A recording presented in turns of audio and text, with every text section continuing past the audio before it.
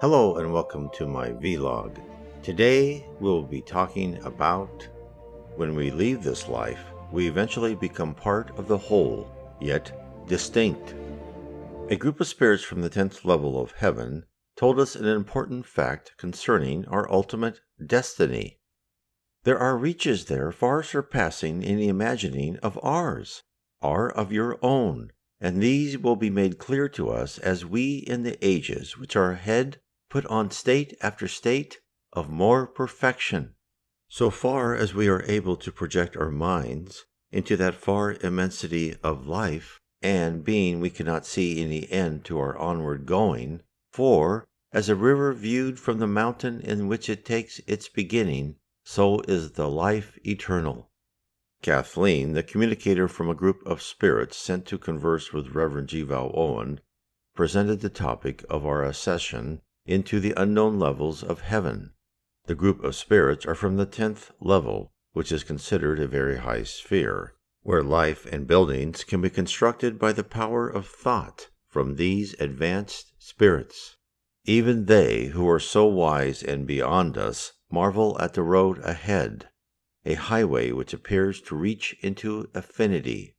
Our life is one of eternal learning. One of our vital characteristics we should emphasize is our enjoyment of discovery, for this attribute will propel us into realms and kingdoms which are beyond any of our fantasies. Humans have always been explorers, whether a new continent, the headwaters of a river, or an asteroid or planet. Our inner desire to travel where we have not yet gone is part of our makeup. Without it, we wouldn't be considered material to have graduated into spirits with free will. Jival Owen and other spiritist mediums have sent us information from the spirit world. Focus on the spheres around, on, and under our physical planet. But this particular message exposes the immensity of the spirit universes which lay beyond. They expand further on what lies ahead. The stream broadens and into its volume absorbs more and more those other streams which come from lands diverse in character as in soil. So is the life of a man, as he, too, gathers into his personality many side currents of diverse quality, and in himself blending them in unity makes these one in and with himself. As the river is seen still to broaden until it passes out of itself and ceases to be distinctive as a separate entity, so man, as he himself broadens out beyond his initial state, passes into that great ocean of light where we cannot follow him in his further progress from our viewpoint on the mountain of his birth.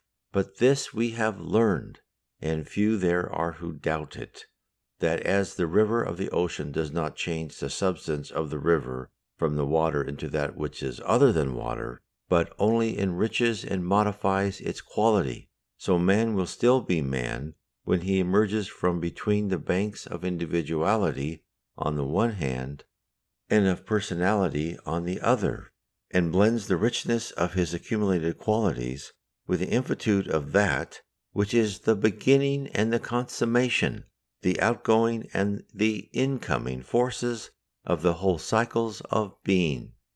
There is so much in the paragraph above. First, we are a fluid creature.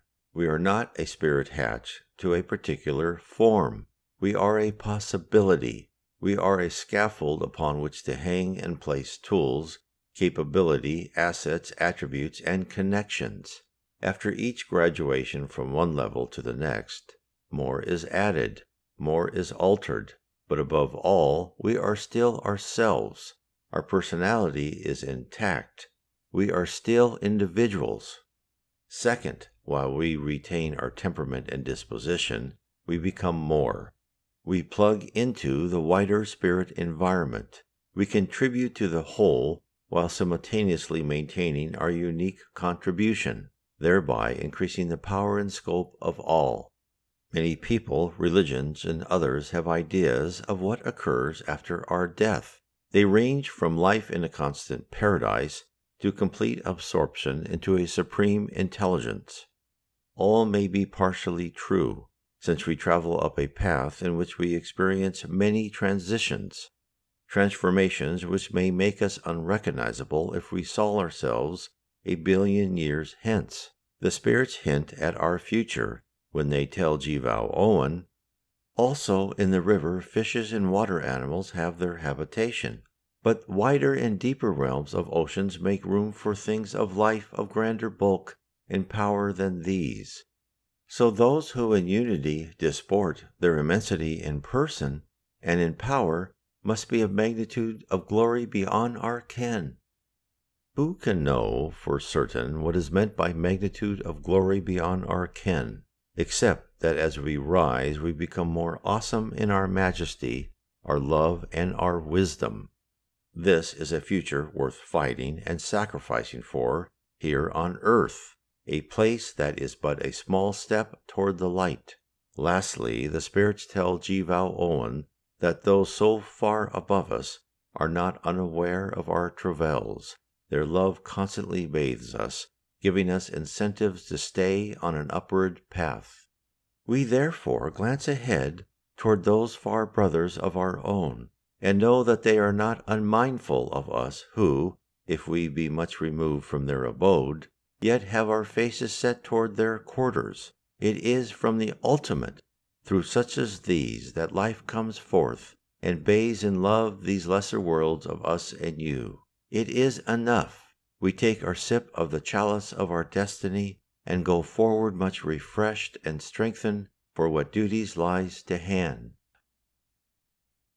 If you would like to learn more about spirits, how we grow, how we ascend, what are our powers as a spirit, read my book, Book 2, Spirits and the Spirits Universe. God bless.